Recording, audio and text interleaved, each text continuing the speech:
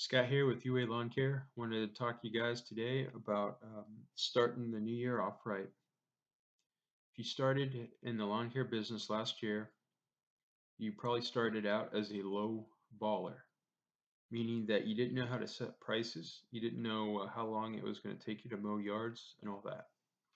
This year, you have some numbers to go back on and kind of help you figure out how much per acre you charge, how much you're going to charge per man hour for a two-man crew, three-man crew, and so on.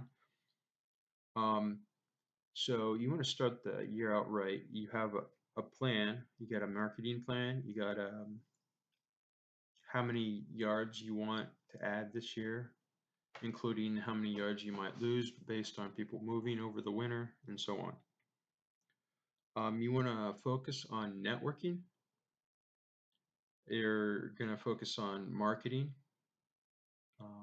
growing your business, and controlling your numbers.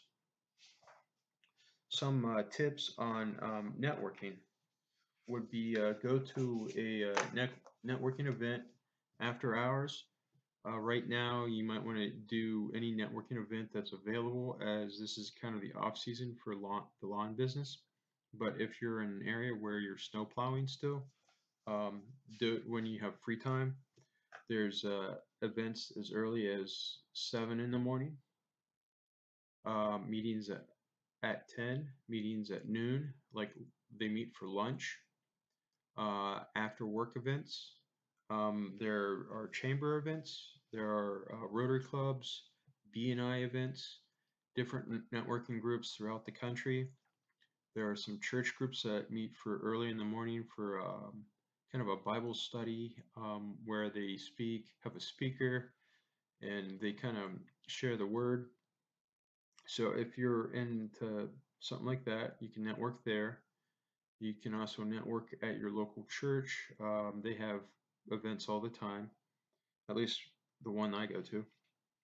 And you just continue to market yourself, promote yourself, network with other people, learn how to network, learn how to give referrals, be a giver, help others out, volunteer with Goodwill, United Way, the Freemasons, your church group.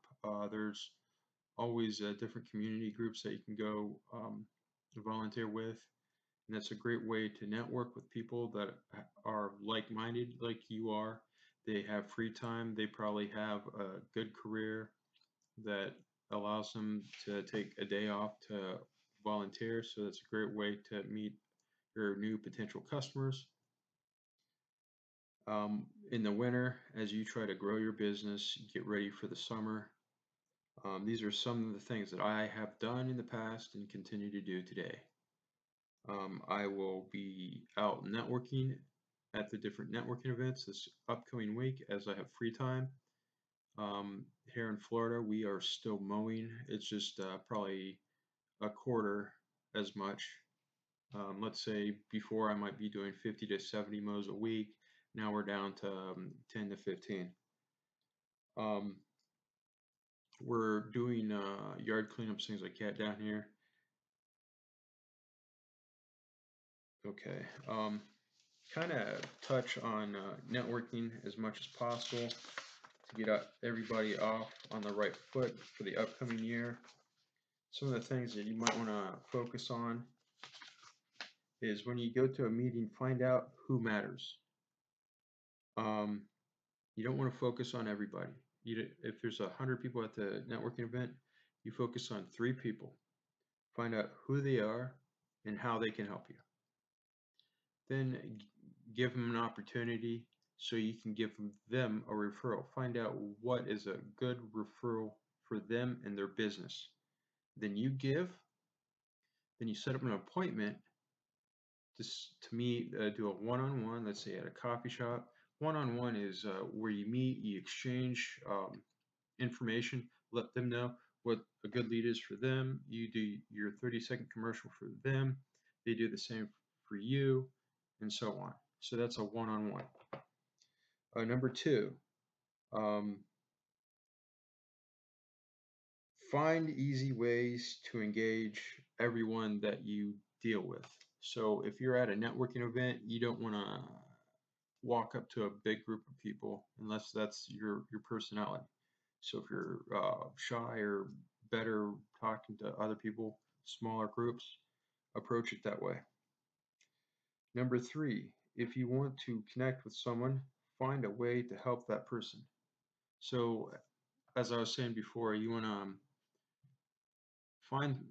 work with 3 people, find a way that you can be a giver, and ask them what is a good referral, what is a good lead for them, and try to set up an appointment with someone that you know that would benefit them, and in return do a one-on-one, and down the road you build the relationship. Be intriguing, interesting.